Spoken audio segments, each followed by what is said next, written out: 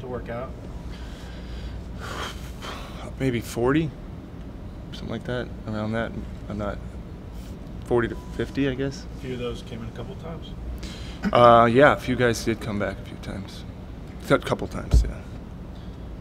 Or do you have the autonomy, the freedom this year to use every, I guess, financial avenue you can? I remember last year you guys didn't know if you were going to use the mid-level. Right. Obviously, DeMarcus became available, but do you have the freedom this year to use it all? Yeah, I mean that's a I know you everybody here covers our team. I really would like to say I'm fortunate to work for someone that people say these things, but winning has always been the primary goal. And we run a business, so it's not being completely fiscally irresponsible. But every time I've went to Joe, it seems that has benefited us competitively. He's responded affirmatively and said, okay, So there's never really been even a hard budget, so to speak. We got to be cost conscious too, though. I think that anybody would, but I will say the decisions we've made, I think.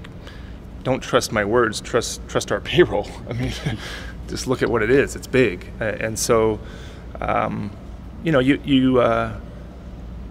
like I said with Cousins last year, you want to be smart about it. I don't think you just spend it to spend it or spend money to buy a pick tomorrow. You want to do it to win. But fortunately, we have somebody that is willing to engage in all that dialogue. And usually if it's a consensus, yeah, do it. Can you explain